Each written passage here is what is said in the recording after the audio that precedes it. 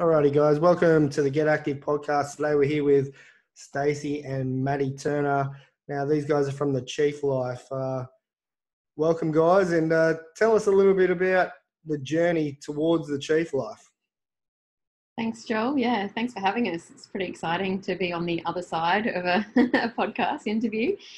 So appreciate you getting us on. You're I welcome. guess we're almost about to celebrate our 5th birthday as the Chief Life. Yeah. So it's kind of Matty's idea. About 5 years ago, he kind of said, look, we're helping so many people in our local gyms, but what if we could help people all over Australia or even all over the world? And, you know, with his kind of PT and my nutrition background, we kind of joined forces and took it online. Yeah. So the company is actually a health consultancy company. So what we do is we help people with nutrition, with personalizing their nutrition, but then we go in and help companies as well with like wellness and workplace stuff. So it's quite a diverse kind of scene really. So we do everything from gym space and helping individuals to drop body fat and increase their muscle and do all the things that are the sexy things in the gym, because unfortunately just going and training doesn't always do that for you. So we look at that and how to optimize your performance in the gym. But then we also look into things like stress mitigation and sleep. And what it really came down to for us was we found out that you couldn't just give someone a meal plan and expect them to see good results. There was other factors in life that came into play, things such as your sleep, things such as your stress, that really have a major effect on how the body is going to respond to the food that you're eating and the things that you are doing. So we found the business has kind of really evolved over time because, you know, we started out, as Matty said, just helping people with food and with their meal plans. And we've kind of evolved with our community over time to explore other avenues, to explore other pillars of health, and eventually kind of working towards all 7 of the pillars that we think are important, including, you know, stress mitigation and outside time and good quality water. Sleep, and all those things. Yeah, that, you know, people really need to think about and aren't really. Yeah. So your programs, as you said, they're pretty diverse. So tell us a little bit about some of your nutritional programs and how they work. Yeah, definitely. So we've always always tried to take a personalized approach for individuals, because depending on the person's size, on their weight, on what they're doing, what their body, like what, for instance, their body measurements are, their hip and waist measurements, what their actual activity output is, like all of these things need to come into play. And we can't just say, hey, go and eat these meals, because we need to take into all of these factors and make sure that they're getting nutrition that's sorted for them, and for their goals. Like if you want to be putting on size, you need to be eating a certain amount of food compared to if you want to be dropping weight. If you want to not drop any weight but keep it like kind of at the same level and boost up your energy, then you probably need to be increasing your food a little bit. And looking at that, we made sure that we were always personalizing the approach to the individual. And realistically, every single person is different. What the 3 of us eat can be the same. That's completely fine. Like we can go and eat a steak with some sweet potato and some vegetables and maybe some avocado, but the amounts that each of us have might vary. Within that meal, it might not vary, but within the day, it would definitely vary with the amounts of food that we're having. Yeah, absolutely. So I got a nutrition plan from you guys quite some time ago when you started. I also got an updated one a few years back, and the difference between those 2 plans was massive. Now, different styles of foods, I mean, different ways to consume your food. There's keto, there's, you know, all these different types. What do you guys, program for? Are you keto? Is it zone? What do you guys work towards? Yeah, there's so many different ways to skin a cat, and not any one way is going to be the way. What we started with was, I guess, kind of a zone-ish protocol, which for those listeners that aren't aware of it, it's a 30% coming from your protein and your fat and 40% coming from your carbohydrates across your day, but also at each meal.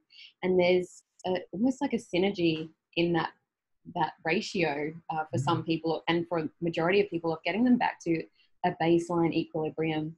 You know, if your hormones are haywire, or you've tried, you know, a lot of diets and you feel like you're yo-yoing, or you're just not really kind of not sure what to be doing right now, it's a really nice way to get back to a baseline. So what we found was like a phase 1 is a beautiful way to get people starting with this. So we would figure out what they would need. We would create a meal plan for them, so that they wouldn't have to do any of the thinking. They literally just get the plan based off of their needs, and they go away and they make the food. And so it's like, you know, teach a man to fish, and he can feed himself, or like that kind of thing. So starting there, and then transitioning into phase 2. So that would have been your second meal plan that you got, more of like a maintenance thing, but also giving a bit more variety. Maybe reintroducing certain things that you might not have had in the phase 1, which is more of a detox to kind of get all the, can we swear on this podcast? You can say whatever you like. Okay, to get all the shit out. Like phase 1's like detox the shit out, and then phase 2 is more of a like, you know, let's make this realistic, like for long term, make it work for your life. You know, if you want to go out for meals and things like that, working with family and all that sort of stuff.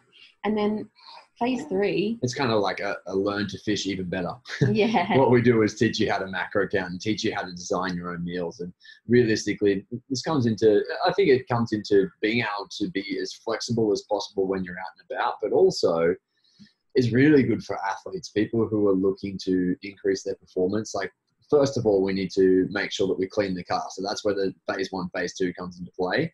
From there, once your basics are getting hit consistently, then we can look into how do we improve performance through food even more.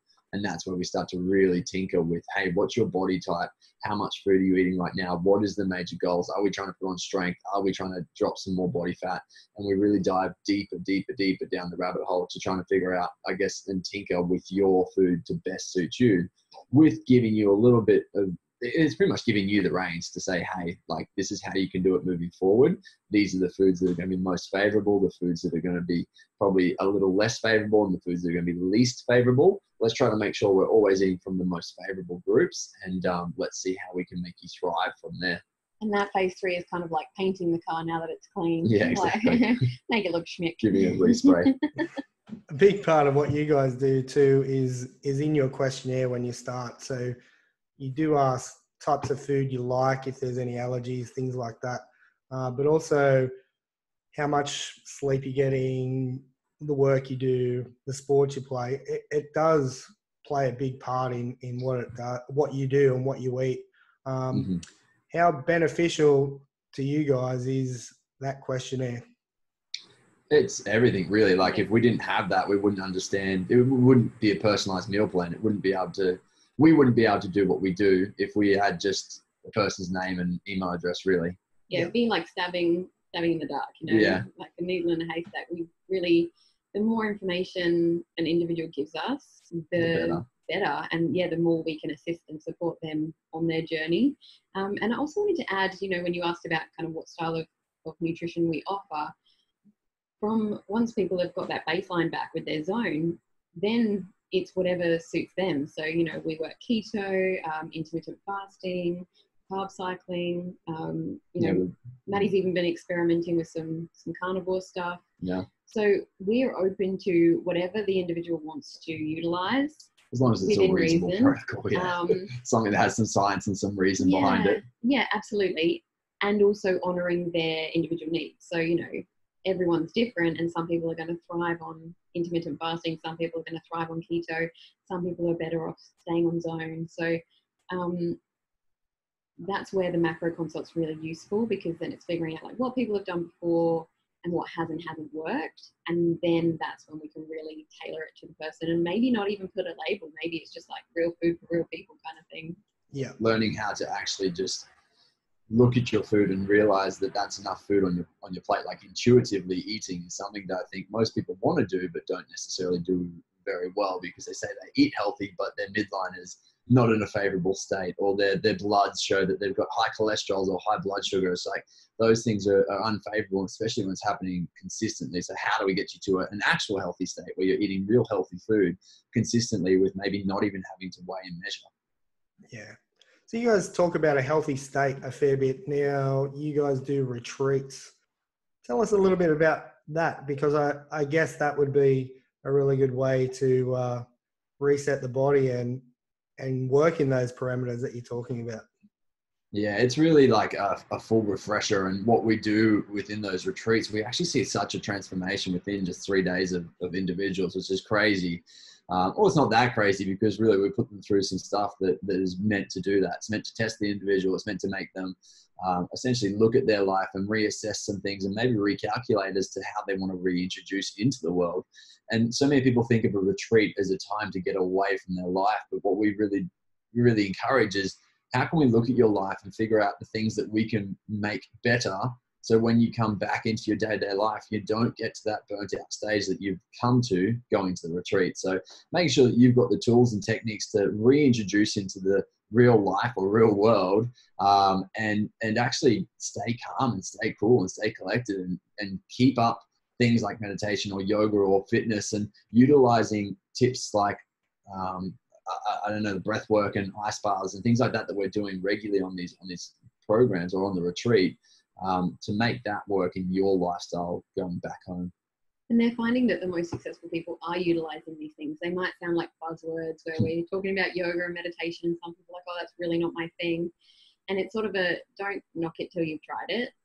And what Matty was saying before about, it's crazy the transformation that we see, and it is crazy and it isn't, because we know that we're going to see amazing things happen, but we're still blown away every single time because, something like, for example, with the ice baths, we did it for the physical benefits. We know there's mental benefits as well, but we were focusing on the physical and help, like Matty was guiding everyone through the breathing and all that sort of stuff and overcoming challenge. And then on the other side of it, once we chatted with everybody and asked them what they got out of it, it was so much more than we had even realized was going to be an experience. I think because it's such a fear-driven experience, like to hop into a bucket literally full of water that's filled with ice. Like we had in front of a bunch of people that you don't really even know. Yeah, well, I mean, we had 200 kilos of ice smashed into this tub, and we had them jump into the tubs for 3 minutes at a time. And to hear that without having going through any of the breath work or knowing how to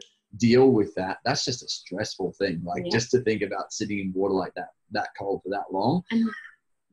Sorry, you go on. And so realistically, once we teach them how to do it, what it shows them is that they can up and down regulate stress whenever they need to. So it gives them a real understanding of, well, if I'm scared of something or there's a situation where I'm really angry or upset or stressed, I can bring that back into my control through doing the things such as breath work that I learned during that ice bath. And so really we saw people overcome their fears and then feel like they could literally take on the world, because they're like, well, if I can do that, I can do anything. So it's really cool.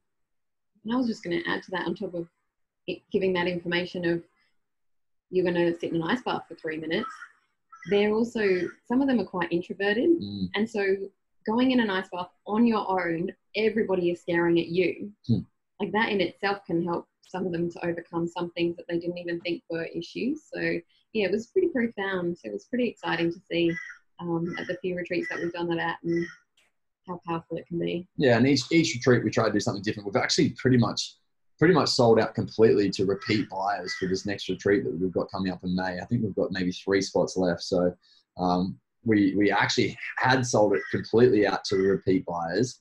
But unfortunately, 3 of them had to pull out due to family issues and the situations that we won't go into. But I mean, so if you are in the Byron hinterlands or you're willing to travel to the Byron hinterlands, then we're definitely happy to take another few people on board. We can leave a link in the show notes to that for sure. Yeah, totally. I'll send it through. So it's up in the Byron region. You're always having it there. Is it like from the pictures I've seen, and it's more like a sort of farmhouse, is it? Yes, it's an organic farm that we go to, and we stumbled across it at a retreat that Matty and I went on, and we just fell in love with it. We were like, this is the perfect place for us, because it is an organic farm. We can eat off of the land, and so it's just a beautiful way to kind of show people how you can live very self-sufficiently. Yeah, really kind of grow.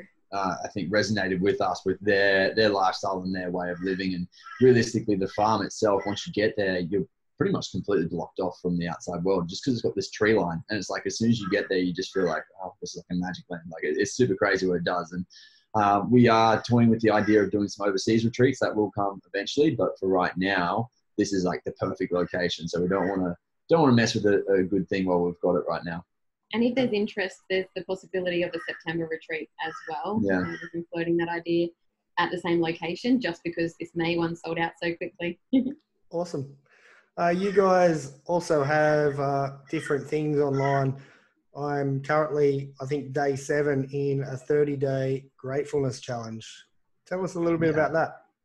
Yeah, so gratitude is a massive thing that we both love and do every single day. And for us, it was actually on New Year's Day. I woke up this year and I was like, I really want to give back this year and really want to create content that helps individuals out and stop being secretive about what things are. Just literally gift it and see what people do and respond with it. The things that are helping us to be more successful. Exactly. And I was like, something that we do every single day is gratitude. Like we both have our own practices and ways of doing it, but one thing that includes for both of us is we list off 3 things that we're grateful for.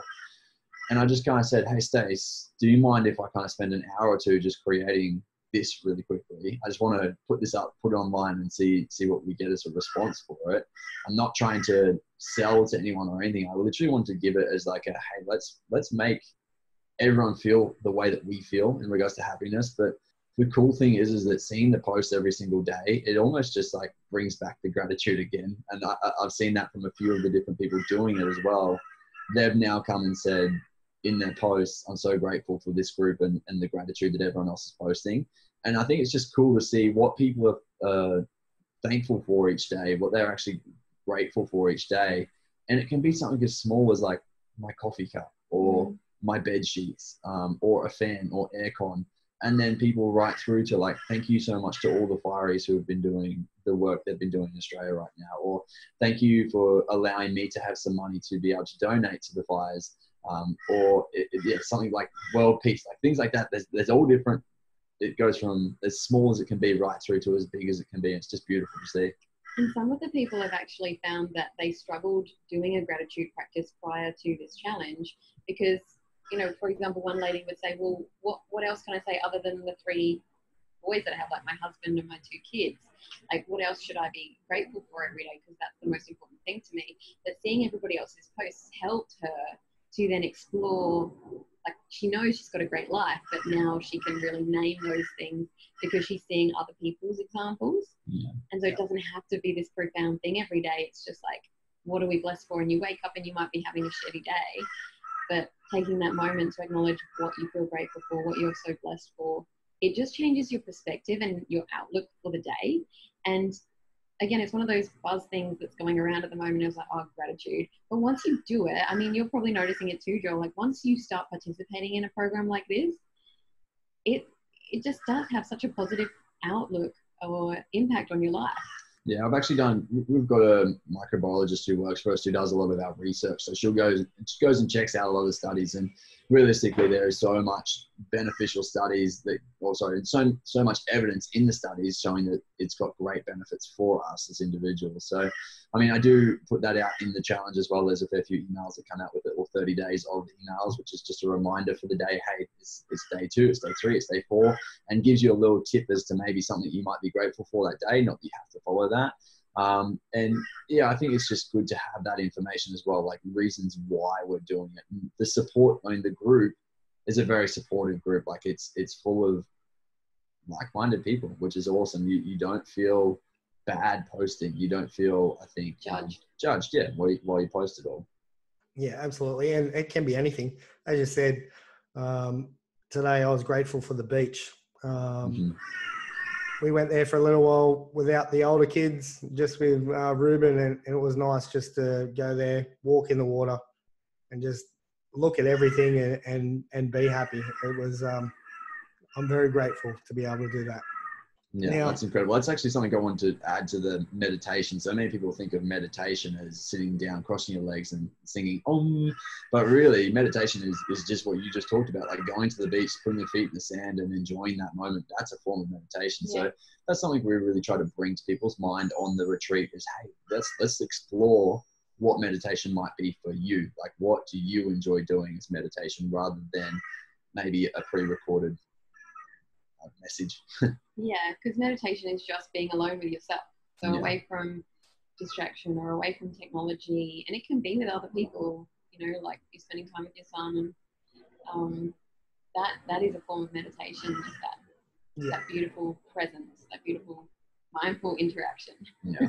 Some people do need that guided, I guess, meditation to start possibly. Definitely. But Yeah. when you understand what it is, you can just go out and be you. Everybody's going to be completely different. Mm-hmm. Totally. Now, you guys touched on a bit of intermittent fasting before. Talk us through a little bit more about that. Some people might not, or they've probably heard about it, might not know much about it. How do you guys put this into people's plans and work with that? Yeah, so we actually run an intermittent fasting challenge because it's really hard to just give someone a meal plan and try to explain what intermittent fasting is and how that best works for them. And I think realistically, intermittent fasting is a bit of a buzzword right now, or fasting in general. The reasons for that is since the 90s, there's been a whole heap of studies done on what fasting can do for the body. A lot of it comes down to health and longevity for the individual, and we can see it when we start to do anything as little as 3 hour difference. So say for instance, you hop up at 5:30 in the morning and you typically are used to eating your breakfast straight away. By holding off an hour and a half to eat your breakfast and by eating your dinner an hour and a half earlier, making a 3 hour difference in your day from what you're fasting, that's enough to start to get some form of benefits of what fasting can do for you. And there's a whole host of them which we can go through. But realistically, the most study and the best of the studies has been done around protocols, which is 16 and 8. So 16 hours of fasting with an 8-hour feeding window, and 16 and 8. And then you've also got your 15 and 9. So similar sort of concept. It's just like the longer, the better ideally. Now, fasting and intermittent fasting, some people talk about having one meal a day. Some people talk about having multiple meals a day. Some people talk about having maybe a meal every other day. I think the issue with this whole protocol is that so many people think of it as you're just not eating. You just stop eating a meal. What we see with that is that people start to gain fat because their body goes into a stress mode where it needs to utilize anything that it can. And so it holds on to any extra fat that you have, any carbohydrates or extra fuel that you get into the body during that day. It says, I'm going to store this for a rainy day because right now, every single day has been a rainy day. So I need to make sure that I've got as much fat stored up as I can so I can survive in this life. So what we really try to utilize or just educate people on is what intermittent fasting is, how a good protocol looks, and what it might look like for your structure of a day. But then also, this is the amount of foods we should be eating. We actually partner with the carb cycling, which means that we're doing some high fat days followed up by a high carbohydrate day. And that helps keep the body guessing. It really does, but it's also really beneficial just in regards to what that does for fasting. Like your body is really good at responding to higher fats when it's in a fasted method. Like realistically, if you look at a cell, in the cell, it takes energy from either fats or sugars. And if we are used to burning sugars all the time, what happens is every time we go to burn sugar and we don't have sugar in the body, we need to get sugar from somewhere. And that is what neoglucogenesis is in the body, which is when we break down our own muscle stores to make carbohydrates or to make sugars, essentially. So we don't want that to be happening. So what we do like to do with people is get them into a fat burning state through doing a fat adapted program, essentially. So it's like 3 days of a high fat day where they start to transition into using fats. And then they take that high carb day just to replenish everything that they've missed out on, or glycogen stores, and make sure that they've got the energy to get through what they need to within the following days. And that program itself has just seen such great benefits. And really it's the 30-day insight. It's not a 30-day answer. It's a 30-day like, hey, look what you can achieve in 30 days. Now, how do we keep utilizing something like this and continue forward? Yeah.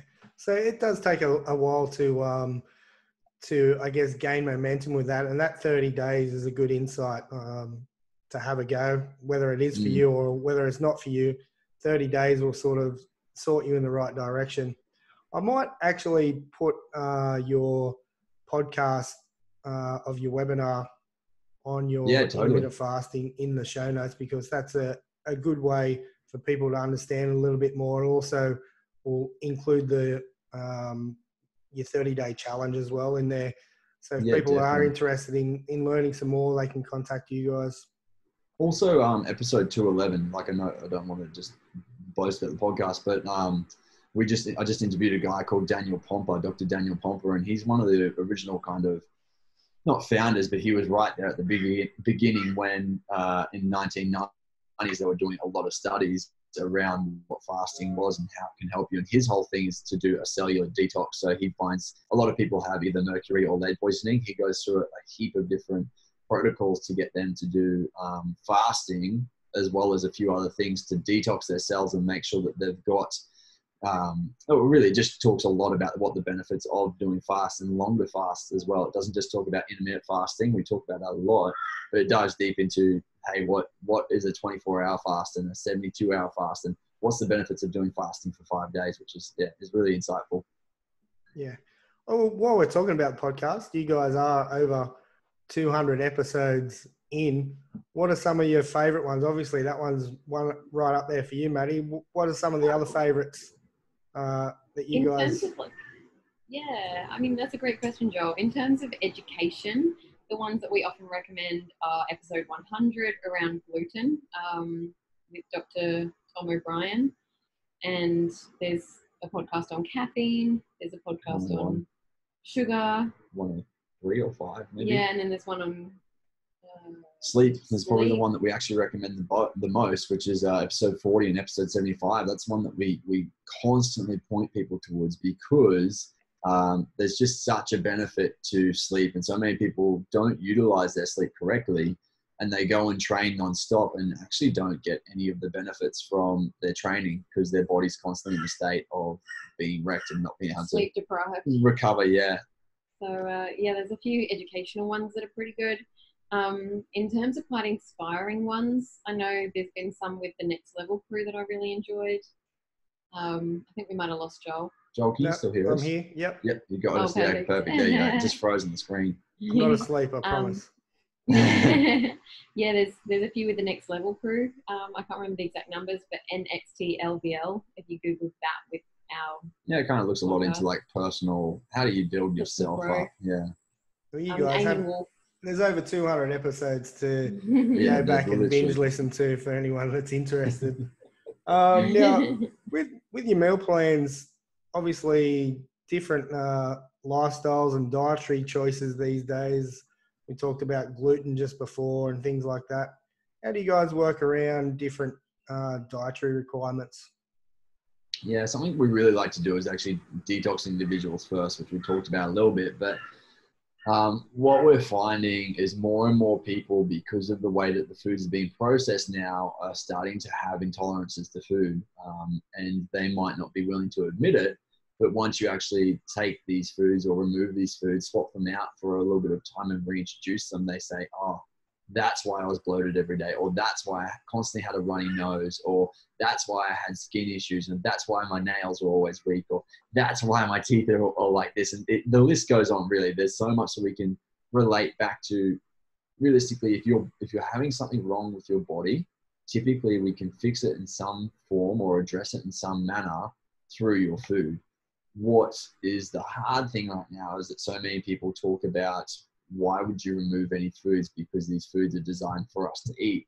But the issue is when we're getting, toxins sprayed on our food, when they're getting heavily processed before they come to us, we don't actually understand what is happening behind closed doors. And so when we then eat those foods, they do create a host of different issues. So typically what we do is we remove what we call the fun 5.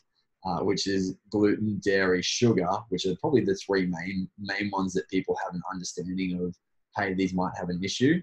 And then the last 2 are caffeine and alcohol. And realistically, we give this as advice. We say, hey, if you want to, we recommend detoxing from these for 30 days.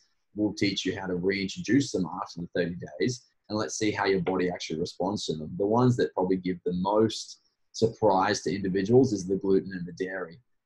And once again, it's a different beast to what it used to be 50 or 60 years ago. However, studies have come out from World War II saying that they did blood, there was like some frozen bloods that they found.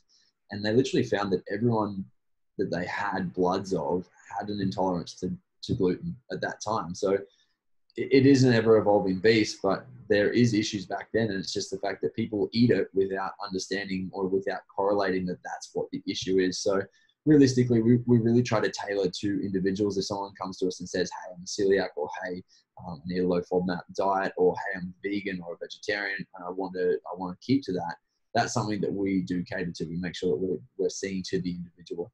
And as Matty said, with the toxins that are getting sprayed on the food, we're kind of getting hammered from all angles and not knowing that we're getting hammered from all angles. Like, our livers are on overdrive, our guts are destroyed. You know, so many people have leaky gut, any kind of autoimmune issues. They're all kind of stemming, because everything's related in our bodies. Everything's linked. It's all kind of stemming from the food that we choose to put in our bodies, the products that we use on our skin. You know, it's all going into our bloodstream, and it's all affecting us in some way. So as Matty said, like, detoxing from those foods is essential. And it's always been a priority for us, being people that I'm allergic to gluten and dairy, Matty's intolerant to gluten and dairy. You know, we found that that's really helped us. And now, like, over 5,000 people that we've worked with have also seen similar improvements. Some people do choose to introduce those foods back in, and maybe they're turning a blind eye to the symptoms, or maybe they're just not enough of a pain point for them to keep them out long term. But we've really seen massive improvement through any, you know, condition. I was chatting actually to a lovely lady today, and she's got we've got a new baby, so that's kind of where I'm meeting these new people. But yeah, she mentioned that since she quit alcohol, so she doesn't have much gluten and she doesn't really have much dairy either.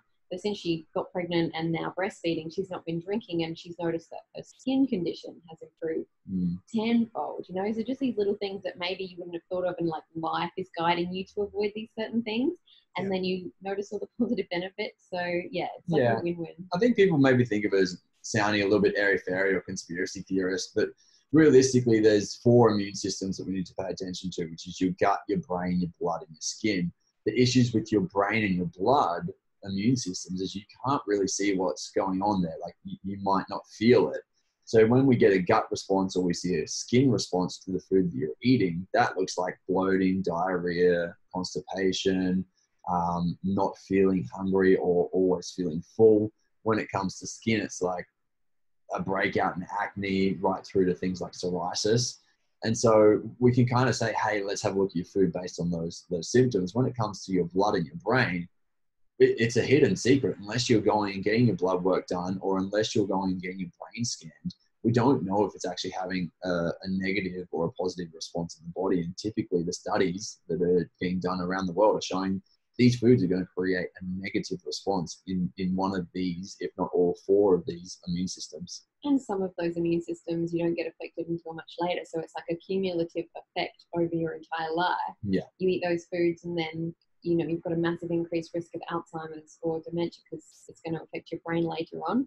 And we're very big on prevention rather than treatment. And, you know, there's things that we know are going to improve your longevity and your quality of life right now. Like, they're amazing benefits. So why wouldn't you? You know, it's just, I think something I've been focusing on a lot with clients is, how can you bring the joy into the stuff that's going to make you feel good long term, not just instant gratification? So people think, oh, I don't want a salad. Like, YOLO, you only live once. I don't want to eat a salad. F that. And it's like, well, how can you bring joy into eating those foods that are actually going to make you feel good now and long term, rather than the piece of chocolate or the beer? And we're not saying never have those things. We're just saying that, you know, 90-ish% of the time, you want to be focusing on the good stuff, and then you have the other stuff, but you don't overthink it, or you don't feel like you're being naughty just because you're making a conscious adult decision to eat or drink something that's less favorable. Yeah, so many people beat themselves up. Come Friday night, they go and have some drinks, or they go and eat something that's unfavorable. And so on Saturday morning when they wake up, they're like, oh, stuff it. The whole weekend's a write-off now. So they keep throwing themselves down the stairs until Monday morning, and they have to pick up the pieces. Whereas realistically, you're only ever 1 meal off of being back on track. And I think that's something that people forget. They don't realize that they've got full control. And realistically, you're the only person that puts food in your mouth, unless you're a baby, or you're you're disabled. Like, you're the person that puts the food in your mouth, so you have full control of it. It's about what's between the ears and how you go about changing those things. And I know that food is addictive. I know that there's things such as eating disorders, or binge eating is a thing that happens. And to be honest, it's happened to Stacey and I. It's things that we can really relate to, because I was a binge eater, and I think to some extent I still am every once in a while, but I know how to control it now. I mean, everyone says, "Oh, you guys are perfect. You guys are robots. It's You guys, easy for you. yeah, you guys have the perfect bodies and stuff." And it's like, well, no. What you don't understand is that everyone has a state of probably their own self-awareness. That hey, like, I still look in the mirror every night and say, "Oh, I could drop a little bit more fat here," or like we'll talk about things. And I'll be like, "Oh, I could perform a little bit better here." You're always your own self-critic, but how do we then make sure that we're not going too far one way or too far the other way? And it's about finding that balance to make sure that you are supporting what you need to be doing in your life, whether that's functioning correctly as a sales rep, or doing the best things you can for your brain so you can run a business, or do school teacher, so you've got energy to run around with the children. exactly right through to even just your grandparents, like making sure that they can move and function well, rather than crippling over because their joints are so sore from arthritis that's actually not being created. It's usually being caused by the foods they're eating. So it really is, it's like a puzzle piece that keeps getting unturned, because there's I don't know, there's just so much to it. And so it's a big rabbit hole, but realistically our biggest approach has always been to help out the individual to fix their pain points, because we see once they see some favorable responses to that, they're very happy to keep that going. So we took a bit of a tangent there on your question. That's fine. But I mean, overall, yeah, like, you know, if people have specific dietary requirements or dislikes, it's easy to work around them. But oftentimes, you know, to add to your question, is we're encouraging them to remove more than they've asked us to, or swap out, I should say. And most people are going to notice a difference. I know with Isabella, when she went through her rheumatoid arthritis, and taking different foods or having different foods to reduce the inflammation definitely helped. And, you know, food can be, well, it is your medicine. It feeds your body and makes your body run efficient. You're not going to put crap fuel in a car. You're going to put good fuel in a car. That's it. I think, I was going to say, like, I still love donuts. I still love beer. Like, these are things that we still enjoy. We just learn how to do it in smaller amounts that are not going to leave you feeling, I guess, messed up for the week. Like, not going to feel you like make you feel like you're in a sugar coma, or make you feel like your joints are swollen when you come to lifting day on Monday. And food is amazing medicine, but it can also be poison. So, you know, to add on to Isabella's experience with rheumatoid arthritis, with the autoimmune stuff that I have going on, if I have certain foods, it flares up my arthritis. And because of the self-awareness we've created around it, I know, okay, well, that's happened. I've had too much peanut butter. I need to back off that. And then my symptoms go away. And it's just having the self-awareness, but also the self-respect to look after yourself in that way. Some people, you know, maybe don't care about themselves as much as they do their loved ones to look after themselves, and they're just a bit of a martyr about it. So that's another big thing about the mindset, you know. Once you learn to care about yourself so that you can care for others more, then you're more willing to do those things. So, you know, if I'm like looking after the baby and even before the baby, I can't have sore ankles and wrists from arthritis. So I need to make those steps to make sure that I'm the best I can be for her and for me. As well as making sure you're eating enough to feed the baby. Like, that's a big thing. Breastfeeding mothers typically don't eat enough because they're too busy with the baby, but then they don't have the milk supply. And it's an ongoing conversation. Like I said, you need to make sure you're feeding yourself correctly. And I think a lot of people undereat. Well, we see that constantly, that people undereat within Australia, with most of the people we've worked with, even with the people we're seeing from overseas. Undereat, but then overeat the wrong stuff. Exactly. 2020, what's going to be new for you guys? What are we continuing to do? What's the plans? Yeah, so I mean, right now we've got some pretty big things in the works with some corporate wellness stuff. So we've dived a lot into that, like helping out workplaces to build a better wellness program. And so that's kind of going on in the background right now. We've been working with certain companies, like we do the yoga for Virgin. We've just done a whole heap of different things. So we've created sleep packs for St. Hilliers and their traveling crew, as well as going through like a full a nutrition challenge just for their people, and saw some absolutely incredible results. But there's things in the works that we probably can't talk about just yet as well within that realm. So that's definitely going to take a fair chunk for us. But realistically, we're doing a lot of the same. We're still going out to gyms. We're still doing nutrition programs where we go and give a talk at the gym, and we set up the individuals with meal plans. We've still got our personalized meal plans going. We've got our newer program, or the phase 3, which is going into the macro counting. We've still got our nutrition coaching, which is kind of encompassing all of it. We have an autoimmune program as well that hasn't had much airtime. It hasn't yet. No, it's very new to the board, and really, it's like an in-depth look for how we can help individuals who are suffering more than the everyday person because of their autoimmune issues. And I mean, really, that encompasses so much. That's a lot of the community, unfortunately. Yeah, and whilst we're on the topic of community, like that is something that is a big focus for us, is making sure that we connect, because I feel like we both feel like social media and the internet is awesome for connection, but in real life is great to be able to actually have that face-to-face interaction with people. So I'm not sure when this is airing, but from recording today, we're going to have a get-together this weekend with any Brisbaneites who are around and want to catch up and make real-life connections. Yeah, I think we're just trying to get out in the community a bit more. To be honest, we had a lot of stuff that we're focusing on ourselves, which I think is important as well. And for instance, like we've got a new baby, but I think we're trying to get out in the community a lot more. And when I say that, I mean, like, I'm starting to compete a bit more again, like tying the shoes back up and seeing how that goes, and getting out to competitions, not just for myself, but also to actually see and meet and talk to people more often, getting out to more gyms, doing more drop-ins, trying to set up with more gyms around, hey, how can we do something for you?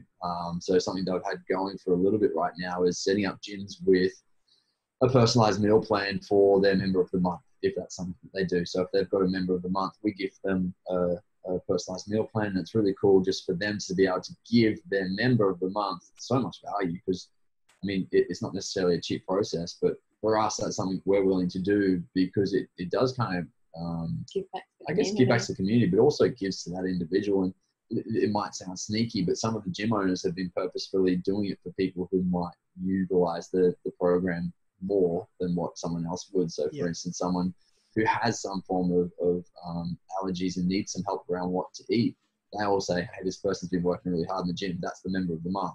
We then see awesome results from that member of the month. So it works in both favors, I guess. Yeah, and something else that we're excited about this year, as Matty mentioned or alluded to, we will be running an international retreat at some point. So at some point this year, we're going to put some research into making sure that then can be set up. Probably for 2021. 2021, yeah. Awesome. All right, guys, where can people find you on your socials? Where are we at? At The Chief Life on Instagram. You can search The Chief Life on Facebook, and you guys can head across to www.thechieflife.com. We've got everything from free booklets to free nutrition consults, with the free podcast. Like there's so many little giveaways that we do there, right through to the paid products, which we've talked about plenty in this episode. So yeah, thank you, Joel. Yeah, and actually, I was just going to say, if you wanted to grab a copy of my book that I wrote, that'll be up on our website as well. If anyone was interested in doing it themselves and just wanted a bit of guidance, then that's one way to do it. Awesome. We can link all those to the show notes anyway, guys. Thanks very much for your time today. It's always a pleasure. Thank you. This episode will definitely be one that I enjoyed immensely. I talked to you guys, I guess was about 2015 when we sort of first started chatting meal plans and things like that. And I often go back to that, one of those meal plans, and base things around that, around competition time when I need to drop a few kilos to make that weight class and things like that. So it's always good to, I guess, go back and refresh things. But I think I'm up for a new meal plan soon too. So look forward to that one. Awesome. That sounds good. Thanks heaps, guys. Take care. Thank you, Joel. Thanks so much, Joel.